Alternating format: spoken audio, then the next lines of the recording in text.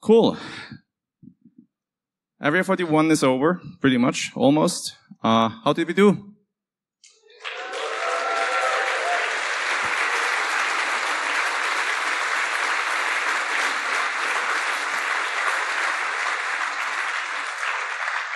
That doesn't sound horrible. So glad you liked it. We sold out, as you well know. Our biggest concern was what happens if people don't show up? Like, even if people have tickets and they don't show up, it kind of sucks because there's like dozens of people who didn't get a ticket, that then there's empty seats, but 96% of you showed up. So thank you all so much for coming here and making this a great experience for everyone.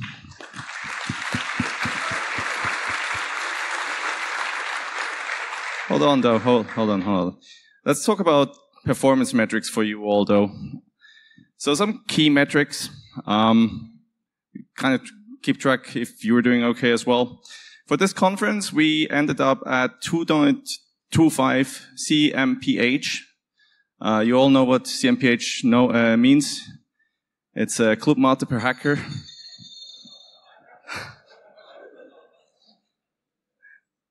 This is all the Club Mate you drank yesterday. This is all the Club Mate you drank in those 2 days, actually. More or less. I think by now it's probably more. We were conservative. Yeah, I saw a few more bottles getting opened, so probably more. So, yeah. The folks at Complex, I think, took note that we need more mate next time, so that's a lesson learned. And let's talk about the batch. Candy, do you want to take this one? Yeah, actually, let's get Adrian on that one as well, because, I mean, we did a lot of work on the batch, although I had the easy part, right? Because I just did the design and kind of my wish list on a few things that we should do. And as always, you just get a developer to do it, right? And you're good with software, so you actually did something with it, did you? Yeah, I got a little help as well, so we did it together. 2 guys wrote a bit of software. We tried a few new things, like BLE. Yeah, the Bluetooth thing, yeah. Yeah, I guess it's the first time we have a batch for the area with Bluetooth. Yeah, we had Wi-Fi before. Now we have Bluetooth. Of course, having 400 people with a Bluetooth device in one room, there is some interference. So yes, we didn't know how that performs, so it was a bit of a risk. What we didn't know beforehand was that if the battery is going down, it's behaving a little bit strange. We didn't know like that. So it behaves a little bit strange, and we don't know why, so we would have to look into that. But anyway, so refresh doesn't work, stuff like that. If you have a batch which behaves strange, just fill it up. So plug it into the USB-C. Yeah. The battery pack on the back will automatically charge, as long as you still have it plugged in, of course. Of course. Or just do that wipe, just press all 4 buttons and press the reset button on the back, and then it erases the config, and you're good to go again. It has 4 colors. It will oscillate a little bit if it paints all those 4 colors. And with 4 colors, you mean grayscale, right? Yeah, not as in green, red, blue. Well, it's white, black, light gray, and dark gray. So, okay, fair enough. I thought I'm getting colorblind there because I didn't see 4 colors. Yeah, and to see the full colors, we will publish the configuration file which you can upload or flash to the batch, and then it's completely unlocked. You should see everything which is on it. So once we're back, we'll upload more information on the batch HTML website there. As we said, the config file, a few more interesting facts behind it. So stay tuned on that. As I said, highly recommend, of course, using the batch at home for your own projects. If for whatever reason you don't want it, we don't want to waste stuff, electronics, right? So there is a box at the entrance, if they haven't moved it away yet, where you can deposit it and we'll happily reuse it. So we're not going to waste it. But what about those Easter eggs, right? I mean, well... Yeah, that's probably the thing everybody's waiting for. I assume so. Yeah. So walk us through it, kind of, where could they find the Easter eggs? Mostly in the settings app. Because you're clicking around everything, all the other apps have functions on the button, so the settings app is the most obvious one to hide stuff. The codes you see here are quite easy. Most of them are written on the badge, except the P. The P is for? That's for the padlock. Yeah, See, the logo that's even on an Easter egg on to the find right. that. Yeah. So if you press the padlock about 10 times or just randomly while dozing off, then of course one of those Easter eggs will kind of solve itself, I guess. Yeah, and if you find one of those, the secret menu will be available. Just go to the right or to the left in the normal menu, and the other one will show up. There are 2 Easter eggs which can't be unlocked by just clicking wildly around. You have to set or try to set your nickname with either I accept. Oh, that should be a lower I, by the way. It is, yeah. It should say I accept the risk. That's one. And the other one is, oh, there's an autocorrect for the win. P, damn. Or pics or it didn't happen. So pics or it didn't happen, yeah, we'll show pics. And the other one I leave for you to find out. Yeah. And for those who actually found the simplest one with just a padlock, there would have been the QR code, or still is. There is. For the raffle. And we had about a little more than 100 people who actually found it and submitted something. We'll come to that later on with the raffle. So there are some prizes on that one as well. The same for the people who solved all of the challenges. So we had some people who managed to get all of those. Most of them by dumping the firmware and just doing strings on it. Which, yeah, we didn't really do too much obfuscation. No. I mean, that's fair enough. Some people used some OSINT to, well, go to the source directly, I guess. Yeah. Which is findable. Which is fair as well. So yes, if you know what you search for, you might find the source code online as well. Yeah. So one team, as in the first one, will get some prize as well in a second. And I guess that's about it from the badge, right? So let's move on and go to the feedback raffle. So now I need to shuffle here and see how many we got. This is strictly scientific and... So I see 97 so far submitted. 98. Thank you. Going once, going twice. Okay, so sweet. 99. Thank you. Oh, and then even know that person. Thank you. So we're gonna prove here with ChatGPT. No, a real random number generator. From between 1 and 99, and lucky number 91. You know it's real because it has real in the name. Exactly.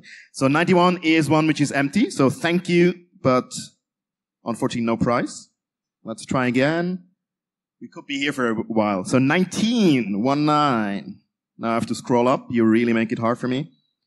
Sai, as in Z-A-I. Are you in the room? I see someone leaving there. Woo! Please come up here.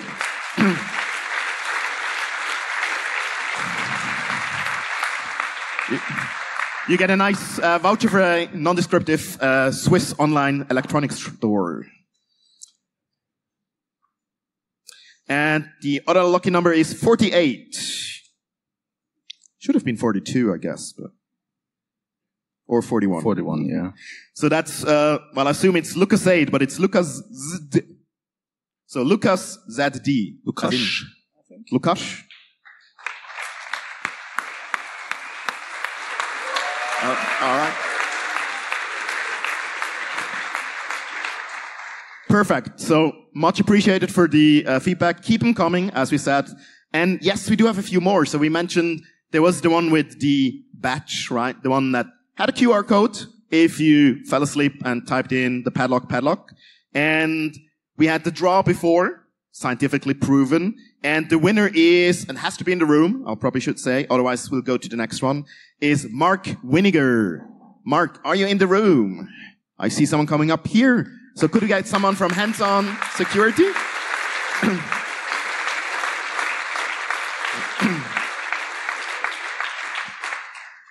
Actually, he gets the one from Hands-On Security. Pascal, where are you? You're over there. Perfect. Sorry, Mark, you still have to stand up again. So Hands-On Security provides a, well, as the name implies, a hands-on security task. So perfect. And for the ones that actually solved the challenge, that is the team under the name, let me get it, I think it was Nini. Find me afterwards as well. As already mentioned, you'll get as well the voucher for the electronic store. So thank you for solving it. All the others keep solving, and I guess we'll get to the next. Oh no, actually, sorry. There are more, right? There was that Kubernetes challenge. That either was too hard or you really were enjoying the barbecue yesterday, because we only had one person who solved it correctly so far. So A, it was solvable, but B, you probably enjoyed the barbecue, which is fine. So Record actually said they're going to extend it till Sunday night, so you still have the chance to recover tomorrow and then still play the Kubernetes one. The link is in the Twitter. We'll kind of retweet it as well. So if you want to win second or third prize, you still have a chance. They have some nice prizes, some electronic gadgets as well. Then we had the Fortinet upstairs. They had the challenge with a few buttons, which worked quite well. They had 145 people who solved it. Then we had to steal their beamer because unfortunately the one downstairs in track 2 overheated. So kudos to Fortinet for landing the beamer and probably also stopping at the 145. So that's very nice. Another challenge was the code review, code solving one from Clue. And here we have the winner, which is the nickname I98. Please come on front if you're here. Perfect.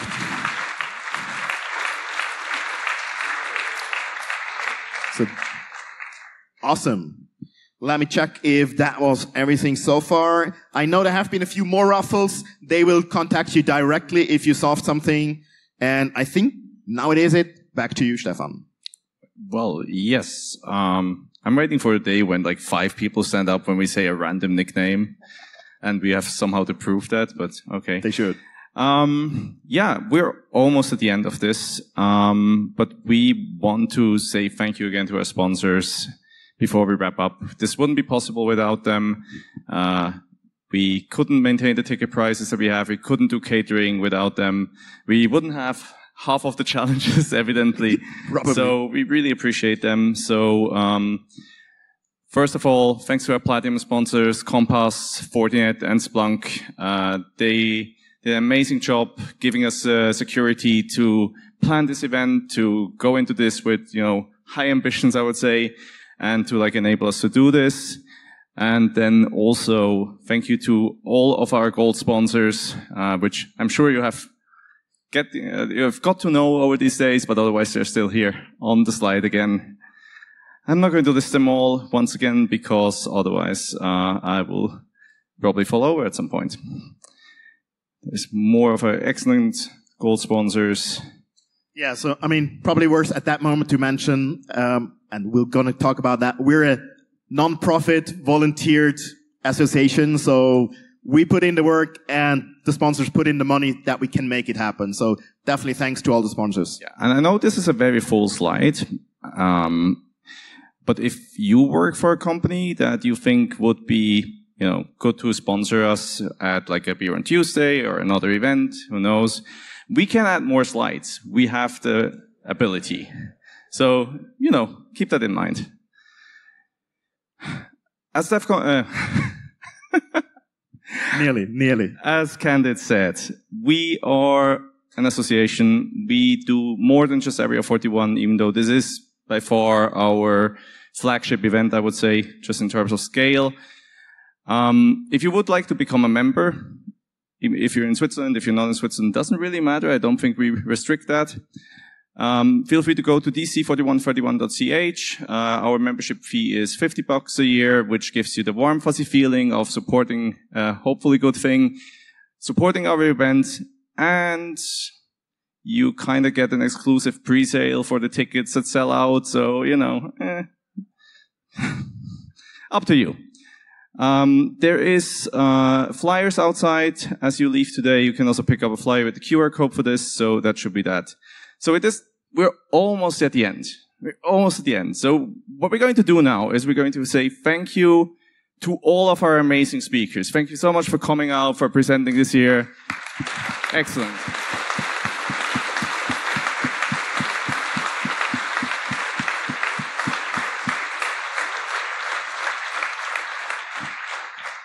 especially the speakers who had to deal with some of the technical difficulties. We didn't have a lot of them, but I know it's very stressful when things break on short notice and you have to adapt. Amazing. Then next on my list here, and again, we're near the end. The people in the red shirts have been working tirelessly for the last 2 days. Whenever we needed someone to like help us get something done, get like the Fortinet projector downstairs, set up track 2 like within like 20 minutes and get everything tested, they were there, they delivered. Thank you to all of our volunteers for this event. You have been amazing. We couldn't do this without you.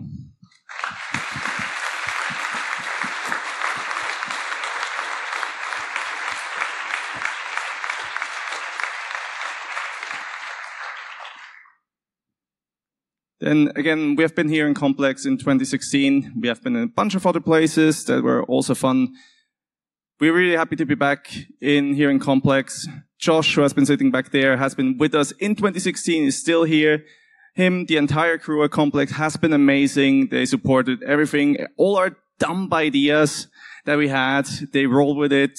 They made us look as good as possible, I guess. And so thank you all for your excellent work.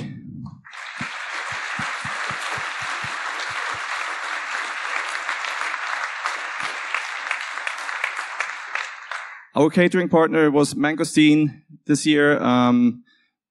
Catering is another thing that is sort of underappreciated, I think, because we, over the years, had a lot of caterers, and some of them are great, some of them are hard to work with. Mangosteen has been great. I hope you like the food. We'll see on the feedback, but we also want to shout out to them. They've been a great partner, and they kept you all fed. The barbecue was great yesterday, so thank you to Mangosteen for your support.